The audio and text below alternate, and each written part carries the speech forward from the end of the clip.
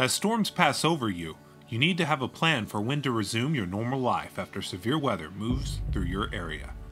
You are not clear from the danger of thunderstorms and severe weather if any of the following criteria are met. A severe thunderstorm or tornado watch is still in effect. You can still hear thunder. There are still more storms coming. There is still a warning in effect for your area. Lastly, and most obviously, if it's still actually storming. When none of the criteria above are met, you are likely okay and can settle down for the day. Each day is different though, so make sure you pay attention to your primary weather source for the most accurate and up-to-date weather information.